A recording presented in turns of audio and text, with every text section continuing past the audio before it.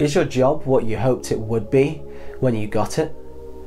Quite quickly, you realize that you need something extra, something that fulfills your need for independence and creativity.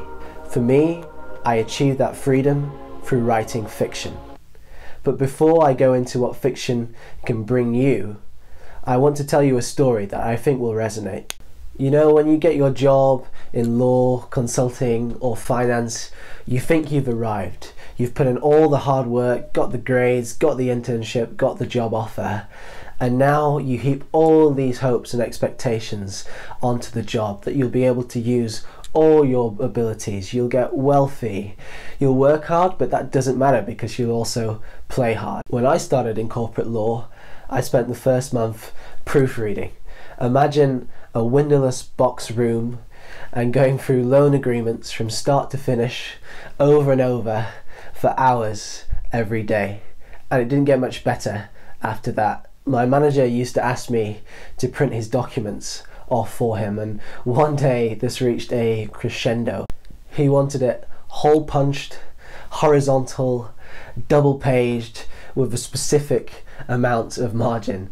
It was like a very elaborate Starbucks order, and I just couldn't get it right. I got it wrong 3 times and he wouldn't let it go. Now from a distance this sounds funny, and I may have been naive at the time, but it makes quite an impression when you invest so much imagination into what a job can bring you. But the solution for me came that evening. I started a book called Barbarian Days, and on the first page there was a quote. He had almost forgotten the barbaric days when thinking was like a splash of colour landing on a page. For me, this sentence was a big, generous invitation. It called out to my creative, soulful side, the part of me that I considered the most valuable, but which was going to waste at work. My response was to write stories. Each day in my suit, I would go to a cafe, and that became my time, my place.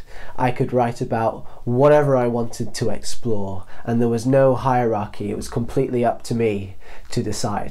This is how I asserted my value, my originality, my belief that I had something unique to say. I had always had that feeling, but I could sense it slipping away in the day-to-day grind of frustrated expectations. When I started my writing practice, nothing external could undermine that sense of self-worth or connection to what is meaningful anymore.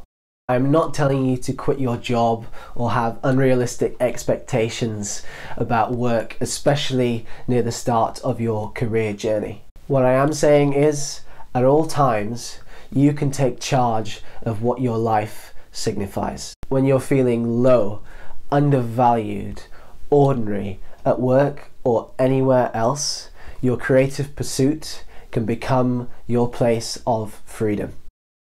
Now it's time for a quick action to make this real.